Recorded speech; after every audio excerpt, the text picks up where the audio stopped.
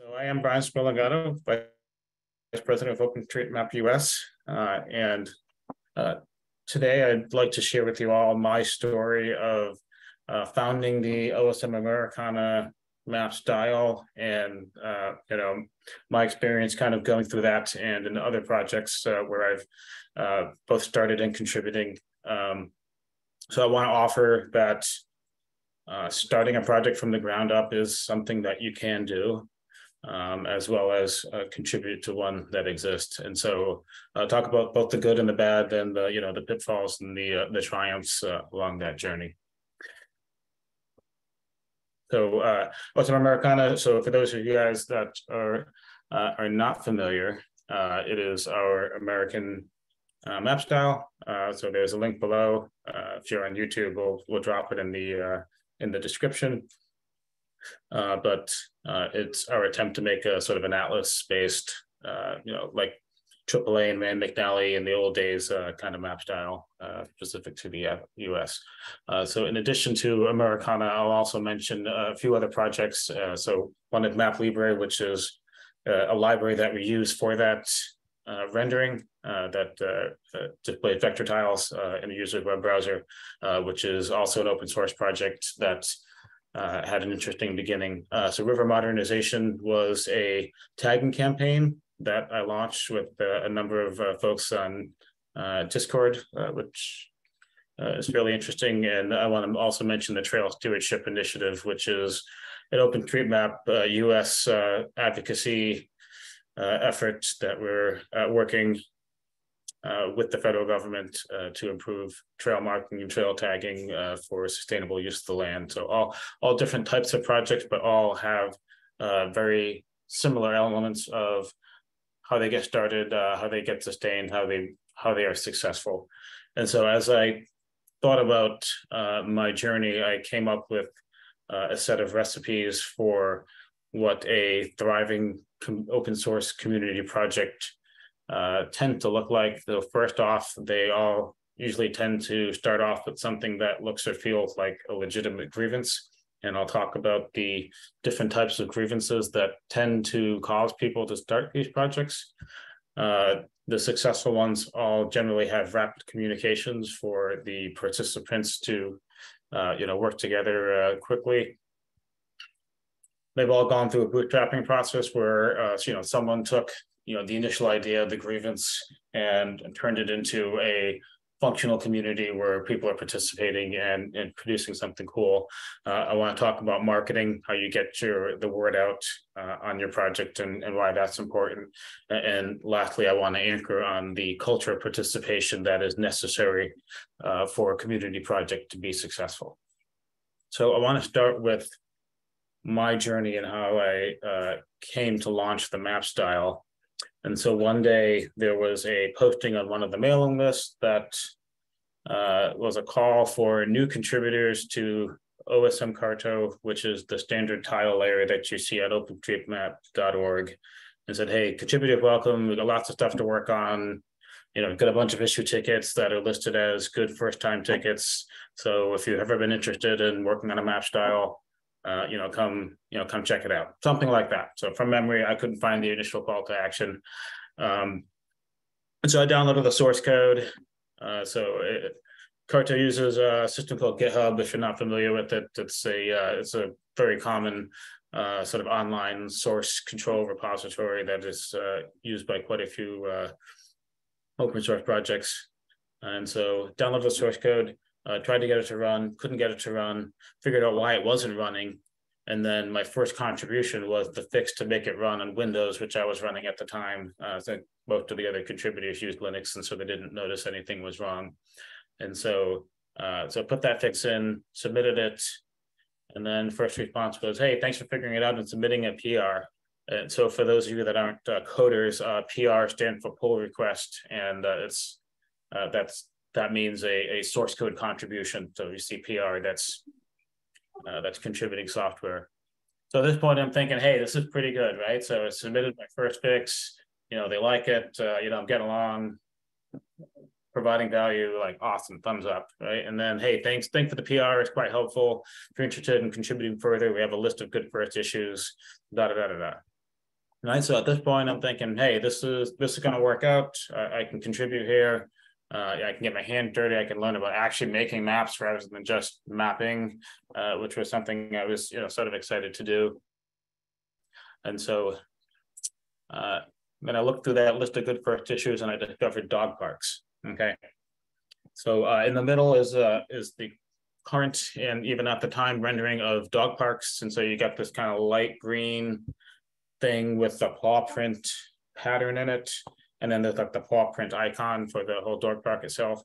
And so the what the ticket described was that the paw print pattern fill was too distracting, and it would be better to just get rid of the pattern and just have it be just a plain light green background with the paw print icon and the text and nothing else. When that intersected with other features, it was sort of cluttered and confusing. So I said, okay, this is something I could probably figure out, right? So I just have to find where in the code it put the pattern in, and I just have to take the pattern out, right? So this seemed like really simple, like, hey, this is what you need help on, no problem. So I put a pull request together, I sent it in, and first response I got was, thanks, that's a significant improvement. Okay, so far so good. And the contributor that actually put that response in was the one that opened the ticket in the first place, but it generally seemed to be accepted from from the text of the original issue.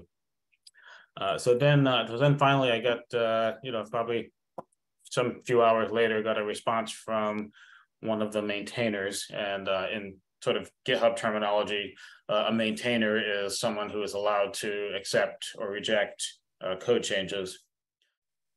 Okay, so the next response I got from one of the maintainers was very long, and I'm only going to read the first sentence, and it goes, "You are probably not consciously aware of this, but this is kind of the last step in a sequence of highly questionable design choices, most of which were made without consensus among the maintainers, and which, according to what this PR suggested, would lead to rendering dog parks identical to playgrounds, an idea that seems ridiculous as you subscribe to the paradigm that differences in color should respect differences in function and purpose for the target map user, which, by the way, massively supports the stereotype that OSM is a project of male tech nerds without kids, and who view caring for the kid and caring for a dog is similar in nature, as well as the view that this project is dominated by the narrow perspective of an urban European/North American temperate climate clientele with their specific views of animal keeping.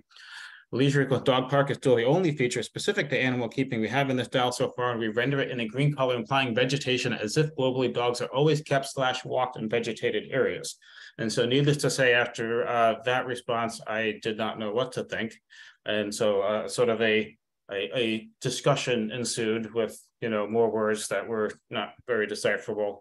And ultimately, that same maintainer ended with, "The above comments are not a negative review. They're meant to provide useful historic context to the change that PR proposes. I will, however, not positively review or merge this change until someone can convince me of its merits." Now, at this point, I'm kind of scratching my head saying, hey, what the heck is going on here? And that PR sat with no other activity from April to July, when the same maintainer says, "This change requires review by someone other than me." And then in August, the next version was released. And then in September, I gave up, closed the PR, and said, somebody else can work on this. And so at this point, my experience in trying to contribute to an open source project went from really good to really bad very quickly. And so I went off to Slack to air my grievances. And so my comment was, clearly this is a waste of time. And so Min, who at the time was the OSM US president, said, "Hey, we're planning to put together a homegrown render at some point. Maybe you'd like to, help us out, at some point in the future when we redo the website, right?" And so my response, like 3 seconds later, was to launch a new Slack channel and solicit people to start working on the project, because I didn't feel like we had any need to wait for that to happen. And Quincy, who's on this call, is actually working on that new website, which is going to come out soon, and it's going to be really cool. But yeah, so that was sort of how it all started, and that was my legitimate grievance. But this wasn't just my sort of singular complaint with trying to play with another map style and not get along with the people there. So there's also this idea I have of a community grievance, right? And so back in 2014, Min, actually this is Min as well on GitHub, opened a ticket suggesting that it would be a good idea if the standard tile layer had highway shields, right? So like the little red and blue interstate shields and all the other state and federal highway that we have all over the country, basically those things. Those are things that we expect as American to be on our maps, and the fact that it's not present on the standard tile layer is something for, as Americans, we feel like hey, this map is so international that it doesn't make sense here anymore. And so we feel that the lack of this really important feature is, something that we really desire as a community, right? So that sort of community grievance.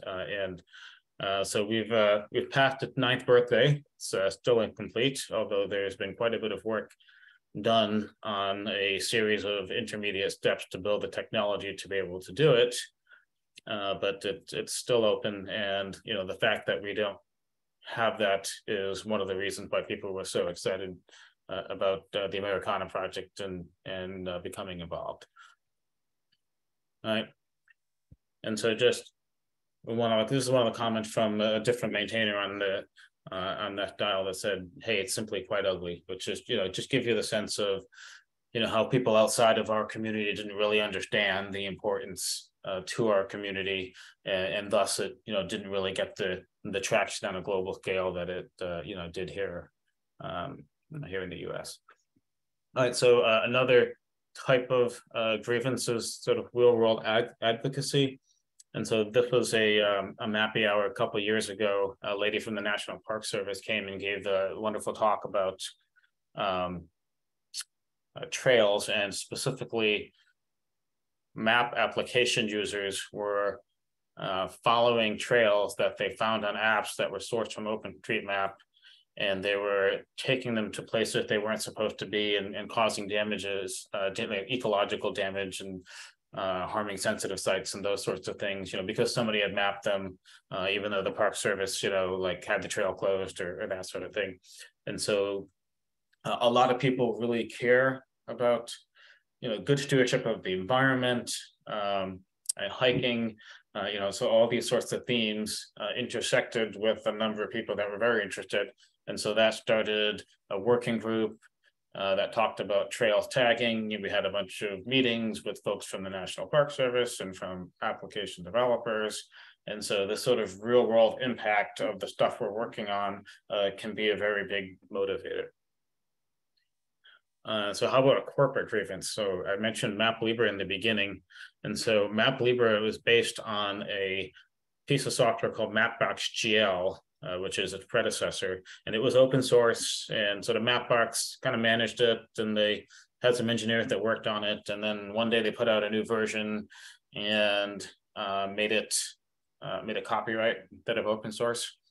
And so that's something that upset a lot of people. There's a lot of developers spent quite a bit of time contributing to something that was open source and they thought would always be open source. And then when it suddenly wasn't, well, it's still actually open source, but it's now copyright open source. And so it can't be used without paying Mapbox a fee. And so a bunch of folks got together and started MapLibre, which is a pre 2.0 fork of Mapbox GL, because they had that desire for that piece of software and that community that they had built. How about the naysayer? And I'm not going to read the mean comments, and you can find more in the mailing list. So it's possible that one person can be so caustic that it inspires people to act in the opposite direction. So anyone that has a toddler or a teenager probably knows what that's like. But this is probably the grievance that launched a group of Discord mappers to globally eliminate an old style of river tagging, which is obscure, but it's how the community works. So how about that phrase, "hold my beer," right? So that idea that something's either never been done before or can't be done or is too hard. So someone that feels they can do something that someone else says can't be done is incredibly motivating. So on the forums at some point, someone posted about vector tiles, and there seemed to be this belief, I don't know where it came from, that vector tiles are this way future technology that are super hard and it'll never become reality. And so this person posted on the forums and said there's no public vector tile server. There may never be. And we'd been running one for a number of months at that point, and so that was my hold my beer moment to say, here you go, here's a public tile server. So yeah, real motivating. So another thing that's never been done before, so a little map clip on the right. So that road, which is it Michigan, somewhere in the Great Lakes area, but it's a confluence of it's a concurrency of 3 different routes, right? So the interstate, the U.S. highway, and the Great Lakes Circle Tour route there. And what's interesting about that concurrency is the shields are in a snake formation, so they follow the path of the road, and that technique of displaying concurrent shields has never been done before in an open source project, an open source map, and we were the first to do it. And so it was very exciting to be a part of doing that thing that no one else has done. Right. And there's others that we've done on the Americana project, like client language support, semicolon processing, the ability to show off first is pretty awesome. Okay, so second ingredient. So I talked about the 5 ingredient. The second one is rapid communications. And so in my experience, chat for some reason seemed to work way better than prose, long form communications, in particular, media where you can edit your words afterwards if you make a typo tend to promote more rapid communications. So in an email, I can't go back and fix a typo, so I spend a lot of time copy editing. And so in chat and like Slack or Discord, I can go in and I can edit if I make a mistake, and so I don't feel compelled to hold off on what I'm about to say to make sure it's perfect. And so that that little change actually makes a big difference in speed. Also, emoji reactions are actually very helpful. So I might not have time to compose a thoughtful response to something, but if I can just press a button and emoji react to something, that lets the person who wrote the original comment get feedback a lot quicker. And it's important to have back and front channels, right? And so your front channel, again, I'm speaking from the position of the founder of a project, right? Which anybody can do. The front channel is you and the public and anybody who wanders in the door. The back channel is just you and the close insiders on the project that are the inner circle, right? So in a software project, it would be the maintainer teams on GitHub. So you need that place for sort of controversial discussions and kind of filling out the group before you talk in public. And you should avoid the back channel as much as possible, but you should absolutely have a back channel that you can use to talk through things that you don't really want to expose just yet. Right, so Slack, Discord, Matrix, which talk to Discord, Telegram, those are all places where there are OpenStreetMap communities that communicate on chat. All right, so the third ingredient is bootstrapping. So in my experience, every successful project starts with one single dedicated founder. Okay, so the OpenStreetMap, it's Steve C. So for the Trails Initiative, that was Diane Fritz, our current president. For MapLibre, it was Yuri. So you look at any successful project, Linux, it was Linus Torvalds. Right, there's always that one dedicated founder that put in all that work in the beginning. And at first, you do have to do all the work, right? And it's in you doing the work to get it started that shows other potential contributors that it's something you want to become a part of. And that's your goal, to allow other people to contribute. That's how you know you've been successful, right? In that bootstrapping process, it's really important that there's a way for people to see progress. Now in a map project that's rather straightforward, right? So people make a change, they see it in the map.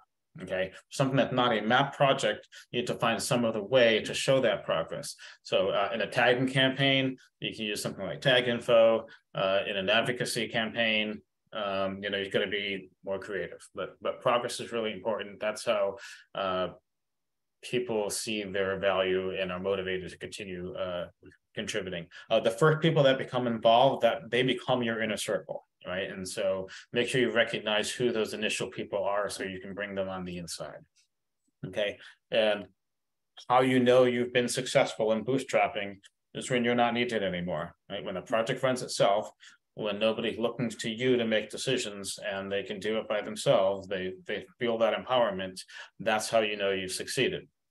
Okay, so I talked about showing your work. These are some initial clips from the start of Americana and the beginning of the Slack channel. And I knew nothing when I started. I mean, literally, I could barely spell vector tile. I didn't know what the technology options are. I could sort of code JavaScript, but not really.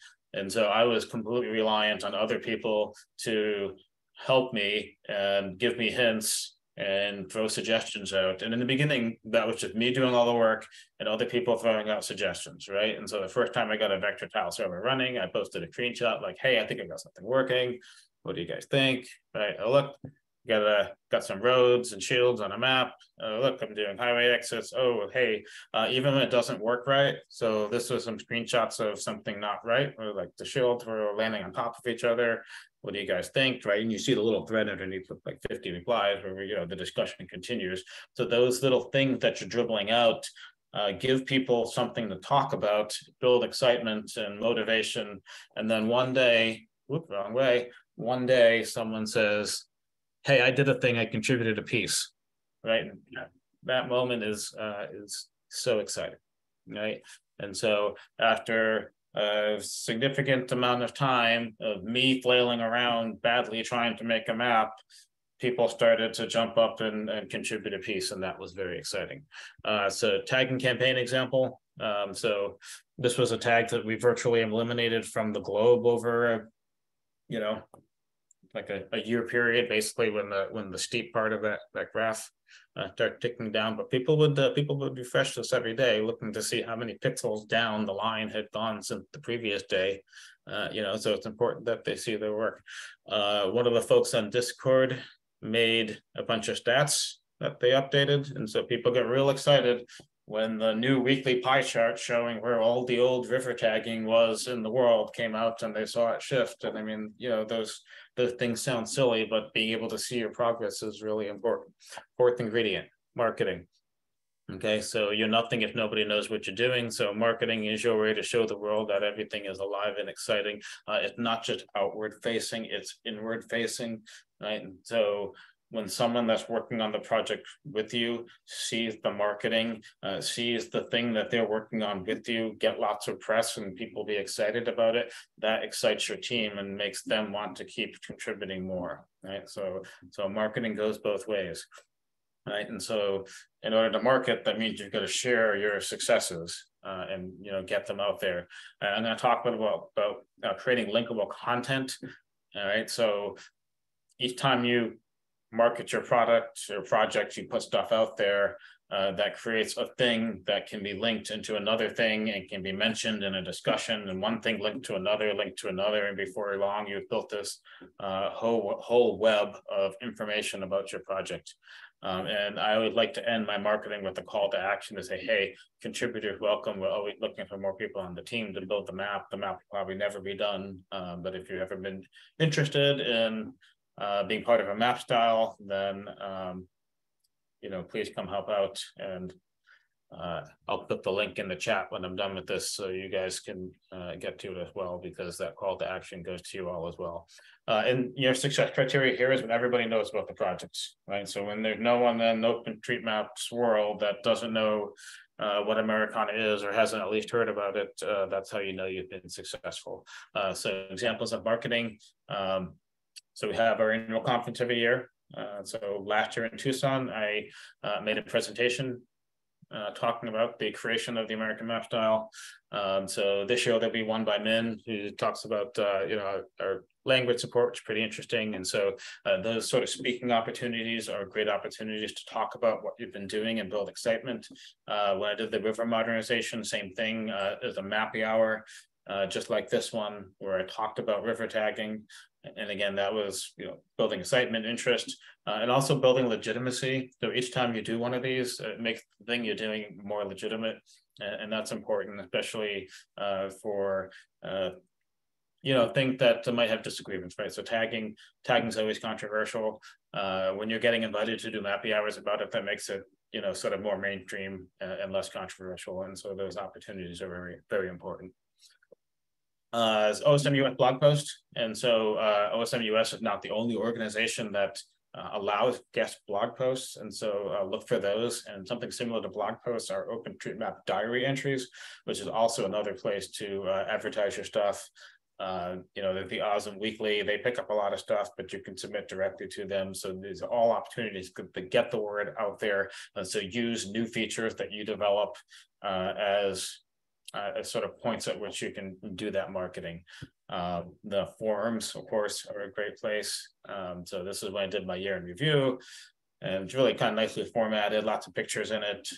Really nice opportunity. And as you look, down below the copy there, there's a lot of links, and those links link to other places where the project's mentioned. And when I talk about building linkable content, it allows you to put lots of blue links in stuff like this. And so it creates a whole persona around the project, right? And so this is one of my favorite places to market. So in GitHub, you can mention other issues, and you can actually mention issues in other repositories. And each time you do that, it drops a link in the feed of the issue ticket.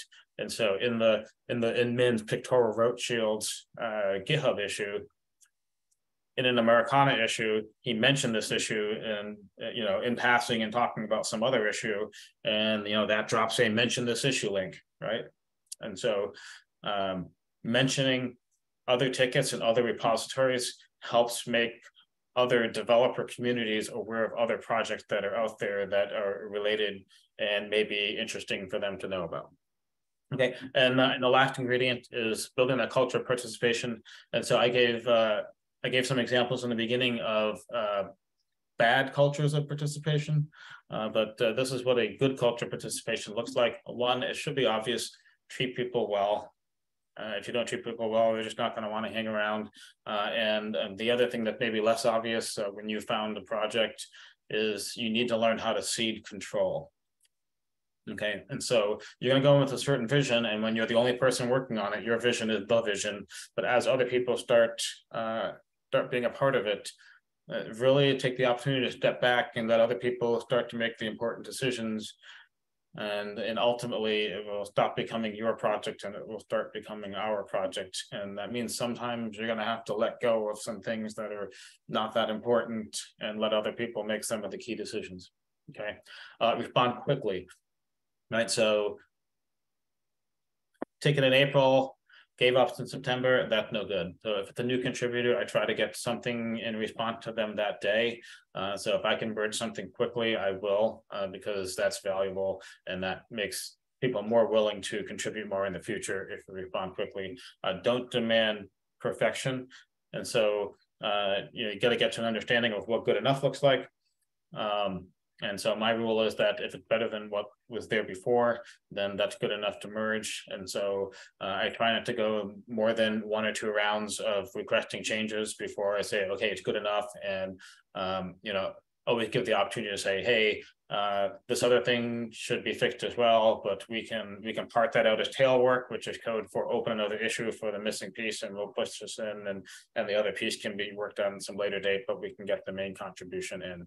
And the use of documentation to set expectations is really important. So as you make decisions about what the project's about, and what kind of changes will be accepted and not accepted, and what the standards are for code and style and whatever. Updating documentation really helps your contributors, and success is when people feel good about participating. So with that, this is my screenshot of Americana, and that's where I'll stop and let's have a conversation.